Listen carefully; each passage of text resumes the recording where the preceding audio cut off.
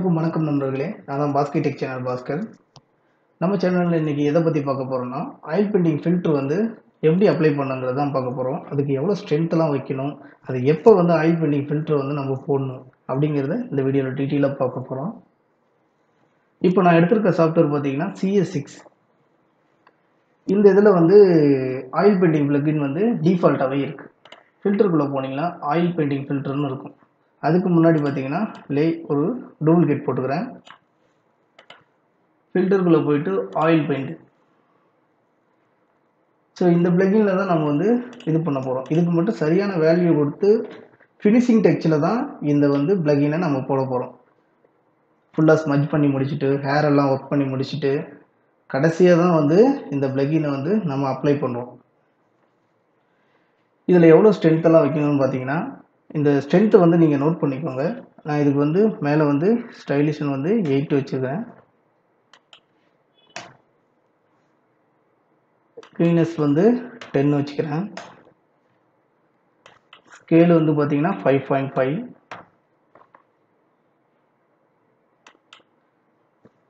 இந்த இது பார்த்தீங்கன்னா 7. ஆங்குலர் டைரெக்ஷன் பார்த்தீங்கன்னா 180.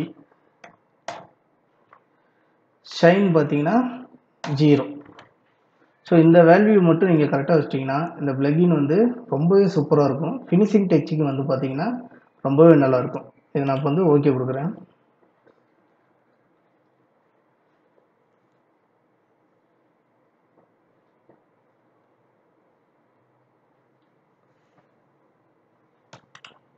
ஸோ இப்போ பார்த்தீங்கன்னா இந்த பிளக்கினோட அப்ளை பண்ணது ஷைனிங் எஃபெக்ட் நல்லாவே தெரியும். ஸோ இந்த ஹேர்லாம் பார்த்தீங்கன்னா ஒன்றோட ஒன்று இதாக இருந்துச்சுன்னா அது எல்லாமே கரெக்டாக மெர்ஜ் பண்ணிக்கும்.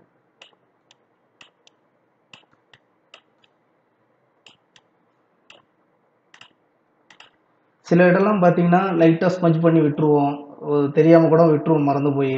ஸோ அந்த பிளக்கின் போடும்போது அந்த இடம்லாம் கொஞ்சம் ஆட்டோமேட்டிக்காக நல்லாயிருக்கும். பார்த்தீங்கன்னா உங்களுக்கு தெரியும். ஸோ இதில் பார்த்தீங்கன்னா உங்களுக்கு தேவையான இடத்துல வந்து நீங்கள் எரஸ் பண்ணிக்கலாம். அதுக்கு தான் எம்டி டூப்ளிகேட் லேயர் போட்டிருக்கிறோம். இப்போ கண்ணுலாம் ரொம்ப இதாக இருக்குதுன்னா எரசர் டூலை வச்சு அப்படியே லைட்டாக ஒரு கிளிக்கு. ஸோ நீங்கள் டேஸ்ட் பண்ணிக்கலாம்.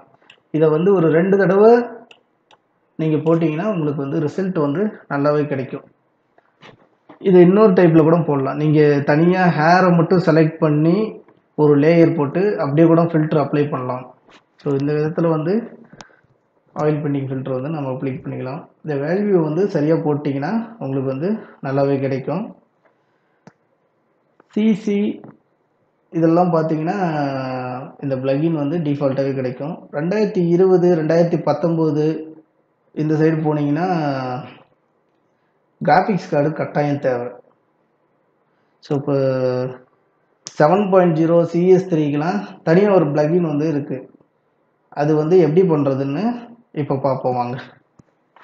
இப்போ அடுத்ததாக பார்த்தீங்கன்னா இந்த ஆயில் பெயிண்டிங் பிளக்கின் வந்து 7.0 நம்ம யூஸ் பண்ணலாம். 7.0 CS3 CS4 CS5 இந்த மாதிரி சாஃப்ட்வேர்ஸ்லேயும் நம்ம இந்த பிளக்கினை வந்து டிஃபால்ட்டாக வந்து யூஸ் பண்ணலாம். அதுக்கு தேவை இந்த பிளக்கின் கட்டாயம் தேவை. இதோட லிங்க் வந்து நான் டிஸ்கிரிப்ஷனில் கொடுத்துருக்கேன், கண்டிப்பாக டவுன்லோட் பண்ணிக்கோங்க. இப்போ இந்த பிளக்கினை வந்து நான் ஓப்பன் பண்ணிட்டேன். இதை ஓப்பன் பண்ணிவிட்டு வந்து 2 ஃபைலை மட்டும் நம்ம காப்பி பண்ண போகிறோம். இந்த பிளக்கின் இந்த ஆக்ஷன் ஃபைல் மாதிரி இருக்குது, அது ஒரு ஃபைலையும் இந்த ஹெல்ப்பர் ஃபைலையும் 2ஐயும் காப்பி பண்ணிக்கிறோம். காப்பி பண்ணிக்கிட்டு சி டிரைவில் போயிடும். சி டிரைவில் போயிட்டு ப்ரோக்ராம் ஃபைல்ஸ் 86 பைட்டில் நம்ம ஓப்பன் பண்ணிக்கிறோம். ஓப்பன் பண்ணிக்கிட்டு அடோபை கிளிக் பண்ணிக்கிறோம். அடோபில் வந்து உங்களுக்கு எந்த சாஃப்ட்வேர் வேணும், 7.0வா இல்லை CS3யா, நீங்கள் எது வேணாலும் நீங்கள் போட்டுக்கலாம், இன்ஸ்டால் பண்ணிக்கலாம். இப்போ நான் வந்து 7.0வை ஓப்பன் பண்ணிக்கிறேன். ஓப்பன் பண்ணிவிட்டு இதில் வந்து பிளக்கின்ஸை கிளிக் பண்ணிக்கிறேன். பிளக்கின்ஸுக்குள்ளே போயிட்டு நீங்கள் ரைட் கிளிக் பண்ணி பேஸ்ட் கொடுத்துருங்க. பேஸ்ட் கொடுத்துட்டு இந்த டிக்கு வந்து நீங்கள் போட்டுக்கோங்க. போட்டுட்டு கண்டினியூ கொடுத்தீங்கன்னா உங்களுக்கு வந்து எஸ்கேப்பும் இப்போ வந்து இன்ஸ்டால் ஆகிடும். இதையே காப்பி பண்ணி CS3 வேணும்னா CS3 ஃபோட்டோஷாப்பில் போயிட்டு பிளக்கின் இதில் ஆல்ரெடி நான் போட்டிருக்கேன், நீங்கள் அப்படியே பேஸ்ட் பண்ணிக்கலாம். ஸோ உங்களுக்கு சிசி அந்த மாதிரி இதெல்லாம் தேவைன்னா சிசியில் உங்களுக்கு ஆயில் பிளகின்ஸ் ஒர்க் ஆகலைன்னா ப்ரோக்ராம் ஃபைல்ஸ் போயிட்டு அடோபில் நீங்கள் 2018 CS6க்கு இந்த மாதிரி நீங்கள் வந்து இதிலே நீங்கள் போட்டுக்கலாம். இப்போ பார்த்தீங்கன்னா நான் ஒரு ஃபோட்டோ ஓப்பன் பண்ணி வச்சுருக்கேன். இது ஒரு டூப்ளிகேட் போட்டுக்கிறேன். ஃபில்டருக்குள்ளே போனீங்கன்னா அந்த பிளகின்ஸ் எங்கே இருக்குன்னா ஃபில்டருக்குள்ளே போயிட்டு நாய்ஸ்க்குள்ளே போனீங்கன்னா கிரே ஸ்டோரேஷன் இருக்கும். ஸோ இதுதான் அந்த பிளகின்.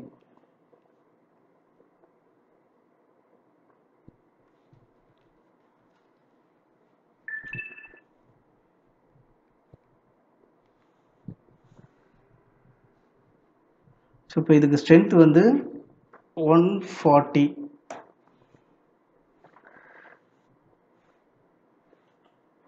இதுக்கு பார்த்தீங்கன்னா நீங்கள் 1, இதுக்கு வந்து 2, இதுக்கு வந்து 18.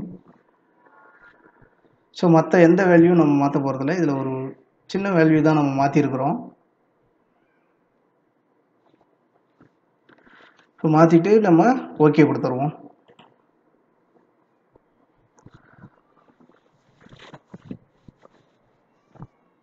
ஸோ இது அப்ளை ஆகிறதுக்கு கொஞ்சம் லைட்டாக டைம் ஆகும்.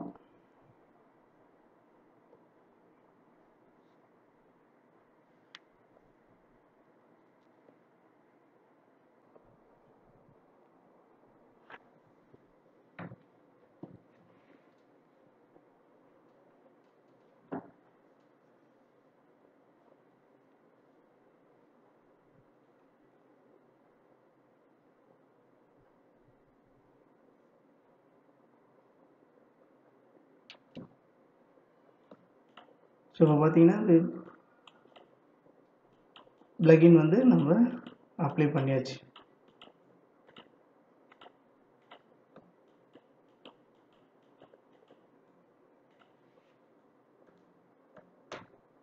ஸோ இது வந்து நீங்கள் 2 தடவை நீங்கள் அப்ளை பண்ணிங்கன்னா உங்களுக்கு வந்து நல்லாவே டீட்டெயில் கிடைக்கும். இந்த வீடியோ உங்களுக்கு யூஸ்ஃபுல்லாக இருந்துச்சுன்னா கமெண்ட் செக்ஷனில் கமெண்ட் பண்ணுங்கள், லைக் பண்ணுங்கள், ஷேர் பண்ணுங்கள். அப்புறம் இந்த லேப்டாப்பில் வந்து கலர் கரெக்ஷன் வந்து சரியாக வரமாட்டேங்குது. மொபைலில் பார்த்தா ஒரு கலர், லேப்டாப்பில் பார்த்தா ஒரு கலர் தெரியுது. ஸோ அதுக்கு நீங்கள் வந்து லேப்டாப் வந்து நீங்கள் யூஸ் பண்ணீங்கன்னா ஒரு சின்ன விஷயம் சொல்கிறேன், அதை மட்டும் பார்த்துக்கோங்க. உங்கள்கிட்ட வந்து கிராஃபிக்ஸ் கார்டு இருந்துச்சுன்னா இந்த AMD ஓப்பன் பண்ணிவிட்டு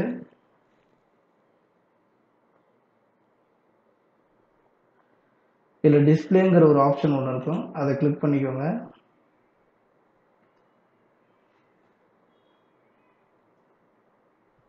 இதில் வந்து பார்த்தீங்கன்னா கீழே வந்து கலர்னு ஒரு ஆப்ஷன் இருக்கும், 2ஆவதா. இதை கிளிக் பண்ணிக்கோங்க. இந்த கலர் டெம்பரேச்சர் வந்து ஆஃப் பண்ணி வைங்க. டிஃபால்ட்டாக வந்து ஆனில் இருக்கும்.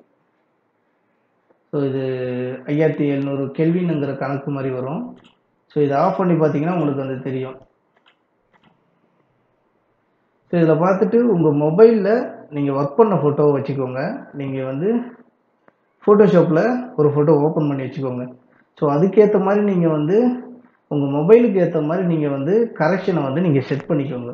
நீங்கள் பிரிண்ட் பண்ணுறதா இருந்தால் நீங்கள் கண்டிப்பாக வந்து பிரிண்டிங்கோட மானிட்டரை வந்து அதில் எவ்வளோ பிரைட்னஸ், எவ்வளோ கான்ட்ராஸ்ட்டு, எவ்வளோ சேச்சுரேஷன் வச்சுருக்குறாங்க அதுபடி நீங்கள் பண்ணிக்கோங்க. இல்லை நமக்கு மொபைலில் மட்டும்தான் பார்க்குற மாதிரி இருந்துச்சுன்னா நீங்கள் வந்து மொபைல்லையும் வச்சுக்கிட்டு நீங்கள் வந்து இதில் பண்ணிங்கன்னா உங்களுக்கு நல்லாவே இருக்கும். ஸோ இவ்வளோதாங்க.